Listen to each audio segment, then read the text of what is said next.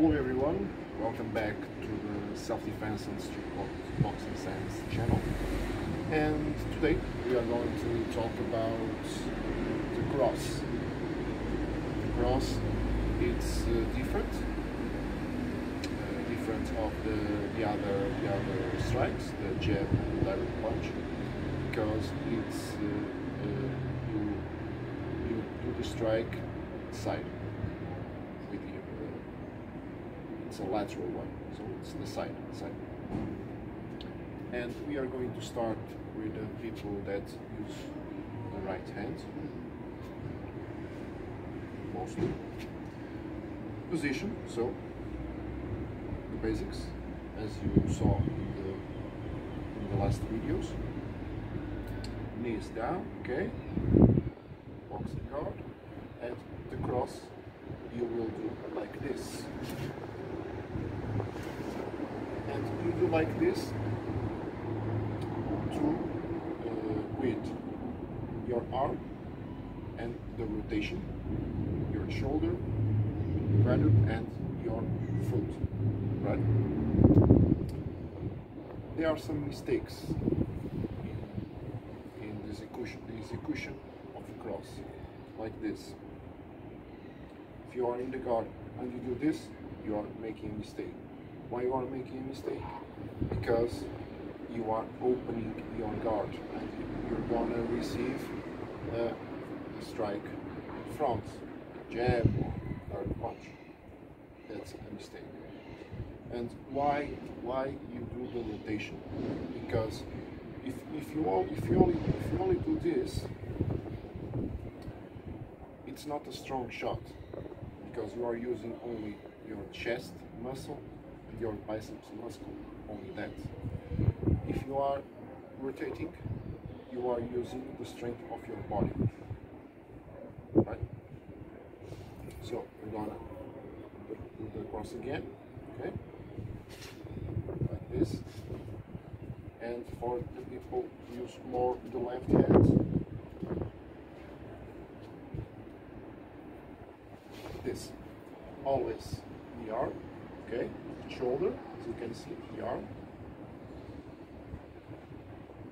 and always rotating your foot, your shoulder, your foot, your quad, always rotating, okay? So this is very important. And I can tell you that Mike Tyson is a reference of the cross, because he won a lot of matches with his perfect cross. Why a perfect cross? Because of course Mike Tyson is a master of boxing. He's a master of boxing, of course, and he can use his body with full strength to execute the cross perfectly. And he's gonna come back to the rings. He is now 53 years old, but he's in great shape and he has trained, so I think it's gonna be very interesting, the fight that he will have. He worked recently in wrestling, in All Elite Wrestling, and he's in great shape. As you can watch, the videos, and he's in great shape. It's gonna be very interesting. The next fight of Mike Tyson. And important detail, to do the perfect cross, you walk. I can give you an example. If you are going to push someone, if you are still and you do this, it's not a very strong push. But if you walk in front, you push, that's with more strength. It's the same thing with the cross. You're gonna walk, rotate, and strike. Okay? So, right-handed first. Position is down, the guard, right? So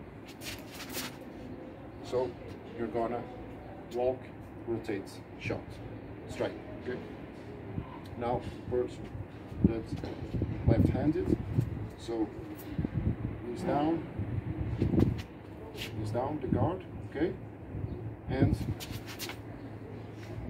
so you walk, rotate, and then you strike with full strength. Yeah, with full strength. That's the difference between the normal cross and the perfect cross. Okay, it's a detail, but it's very effective because you're gonna strike with full strength, and that's the goal. The goal. That's why Mike Tyson won a lot of matches with some details like this, like this one. So it's very important the position, rotation, and walk if you want to do the perfect cross. Okay. How you can train this? If you are in front of a mirror, you can see yourself and how you are practice the move, and you can do as many times as you can to remember the details of the cross. And if you want to do the perfect cross, you can train walk, rotation, and then you will have your body with the memory to strike the cross. Okay? So, conclusion: the cross for right-handed, normal cross, and the perfect cross. Now for the left-handed, cross, normal, and now the perfect cross. Okay? So, we're gonna see what will happen with the next fight of Mike Tyson. It will be very interesting. I can ask you your opinion about what you think will happen in the next fight of Mike Tyson, and give your comments, make your questions, subscribe to the channel, and share the video. See you next time.